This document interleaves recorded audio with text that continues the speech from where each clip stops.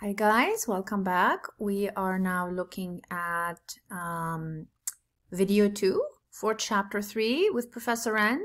The last thing we did was go over the difference between demand and quantity demanded. We are now moving on to the law of supply, and we're going to do the same exact thing. So if a product has a buyer, a product must first have a seller. So for instance, I keep using these photographs as if we are looking at maybe a company that sells juices or it sells smoothies, right? Well, there's a buyer and there's a seller, probably many buyers against the one seller that is actually making this product and providing this product. The law of supply is pertinent to them. The law of supply, look what it's telling you, it's those who provide the product. Now, the variables of 1 and 2 are identical to the law of demand because they go hand in hand. Every product that has a supply curve has a demand curve. Every product that has a demand curve also has a supply curve. They always go on the same graph. So they actually share the same exact variables. The first variable is the price. The second variable is the quantity. To distinguish the quantity provided, inventoried, from the quantity purchased, we call it quantity supplied instead of quantity demanded. So if I flip back really quickly to the law of demand, you will see price and quantity. They are the same exact variables, but this one is called quantity demanded. With the law of supply, you are looking at quantity supplied. And the relationship is direct. Price impacts quantity supplied directly, right? You are looking at when the price goes up, the quantity supplied follows. Why? Because the seller wants the higher price. Put yourself in the shoes of a seller. It's a little bit more difficult because even though all of us are buyers, not all of us have sold something. But put yourself in their shoes for a minute. You're selling a product. You want the highest possible price. So when the prices go up, that signals to you, hey, the market is hot. This is good for me to push my product. So you end up making more available or producing more if you are the manufacturer. If the prices are dropping, you do the opposite, right? You're like, hey, this is not such a good deal for me. Prices are dropping. It eats away at my profits. The seller is highly motivated by profits. So what do? You cut back on your inventory, which is why we see seasonal things. When something comes in season, there's more of it. When the season is done, there's less of it because the seller is following the prices. So when the price goes up, more of the product is made available. When it comes down, less of it is made available. The quantity supplied is called production. So another way of understanding production, if you're reading an article, if you're sitting in a boardroom, people are talking about the inventory that they have, that's quantity supplied. They're talking about the units they are making available, that is quantity supplied. They're talking about production or output, it's all quantity supplied.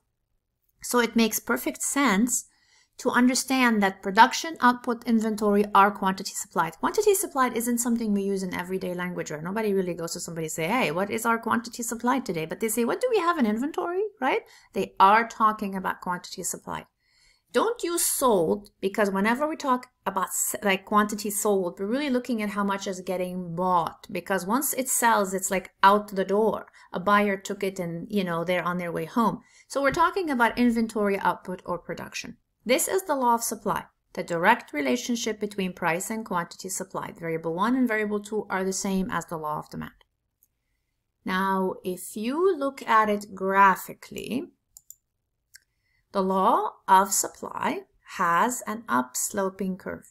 You're looking at the price here on Y, and you're looking at the quantity on X, but together they actually create an upsloping curve. So look again. Price is on the vertical axis, quantity supplied is on the horizontal axis. They are variable 1 and variable 2.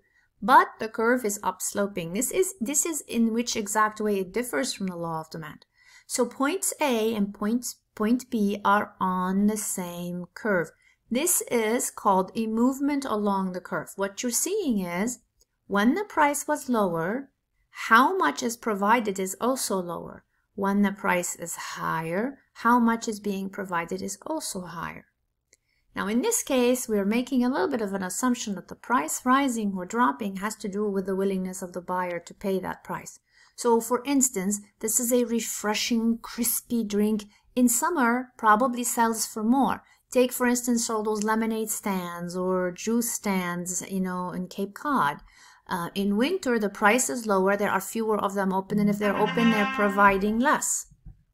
But when the price increases in summertime, then it is rather the opposite, right? Then in this case, you are looking at more is being provided. This is a very typical representation of the law of supply. Now, this curve can, you know, kind of bow out like this, but it can go up and then it can kind of teeter off. It can be an S-shaped curve, but notice what it's doing is it's basically, if you draw a straight line, you will see that it's going upward. This is your law of supply, how much the seller is willing to provide at various prices. The higher the price, the higher the quantity they provide. Now, the same thing we did with the law of demand, we're going to have to do with the law of supply. This is that tricky part. What is the difference between supply and quantity supplied? Remember, quantity supplied is a variable number 2 that belongs to supply. Supply has two variables, price and quantity supplied. This is its second variable. So when you see it here, and it's called a movement along the curve, you're seeing that the price jumps from 80 to 116. With it, the units go up from 60 to 70. This is simply price is in charge of quantity supplied, because those are our variables 1 and 2. When the price goes up from 80 to 116, the quantity jumps by 10 units from 60 to 70. One curve, not the 2 points are on the same curve. This is a very simple price change. It's usually short-lived, by the way. When the price is the reason, you have more short-term changes in the market. If you look at this one here, first thing you notice is there are two curves. The fact that there's a shift in the curve. Now, the curve should have shifted leftwardly, but it shifted outwardly, or to the right, in this case, rightwardly. Look at it. It's a shift. There are two curves, possibly 3, possibly 4. But there isn't one curve only. And the points, if you look at them here, because it shifted to the right, we went from point A right here, where the price 1 and quantity 1, down to point B, which is price 2 and quantity 2. You see how the first point is on S1, which is the first supply curve, and the second point is on S2, which is the second supply curve? Well, clearly there is a shift here. The curve has shifted. The range of prices is different, and the range of quantity down here is also different. That is a non-price determinant that has actually caused it to occur. In other words, what's causing this shift is a variable number 3. It's not present on the graph. On the graph, you see variable 1, the price. You see quantity supplied, which is variable 2. You do not see variable 3. Variable 3, there are 7 possibilities, and we're going to go over them as well. Those 7 variables, number 3, are called non-price determinants of supply. And what they will do is change supply itself. So when you say quantity supply changed, you're saying price is the culprit. When you say supply changed, you're saying not the price. Something other than the price is actually the culprit. And there are 6 specific ones for demand and 7 specific ones for supply. And they only share one in common. They have just one that actually is in common between them. I am going to stop this video here, and then we're going to go over those non-price determinants in our next video.